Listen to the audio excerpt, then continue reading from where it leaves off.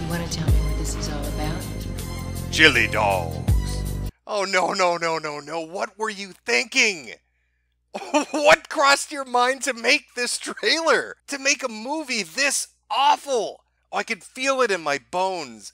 Have you ever seen a movie trailer and you instantly knew it was going to be the biggest pile of shit that ever existed? I knew it was going to be bad. I knew it was going to be bad.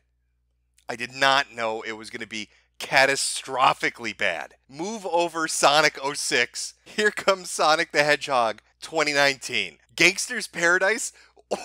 Who picked that? What executive at the meeting decided that was a song that went well with Sonic the Hedgehog? Cute childhood video game character?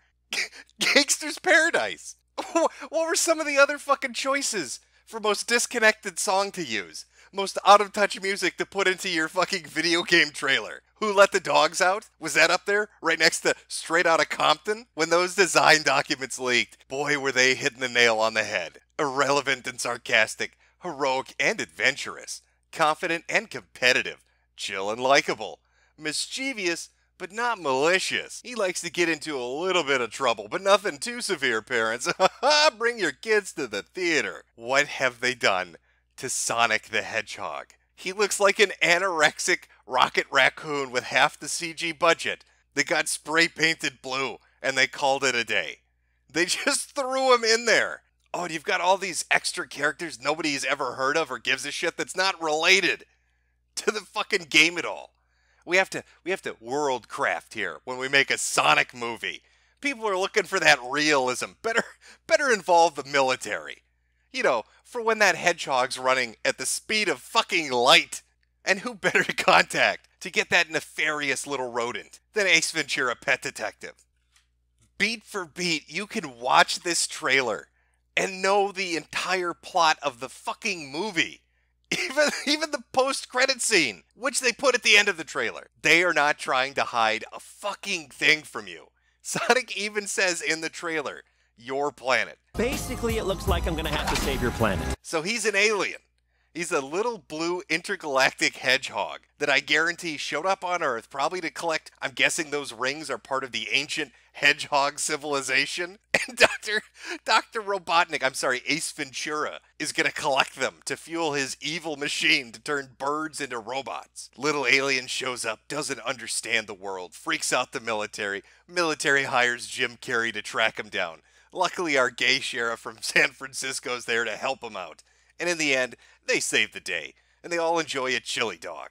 I've been alive long enough to see the bodies pile up at the foot of Hollywood when it comes to video game crossover. They do not translate well. Mario Brothers, Resident Evil, Silent Hill. Every time we're promised, it's gonna be good this time.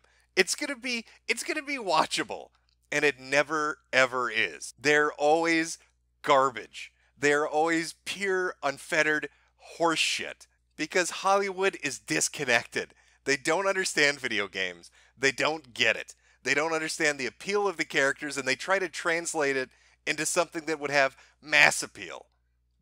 They want your mom and dad to go and sit in the theater and watch an anthropomorphic hedgehog talk about what it's like living in a gangster's paradise. And all it does is alienate people that played the video games and confuse people that don't understand why you're making a movie about a blue anthropomorphic hedgehog. And God help us if that little fucker, for even a second, takes his sneakers off. At any point in this movie, if Sonic gets barefoot for even a fraction of a millisecond, we will be overwhelmed with the amount of porn that will be generated just from DeviantArt. It will fill a landfill the size of Everest going down, miles deep, full of nothing but foot porn of Sonic the Hedgehog. I hope that somebody working on this movie at least had the foresight to say, no, keep the sneakers on.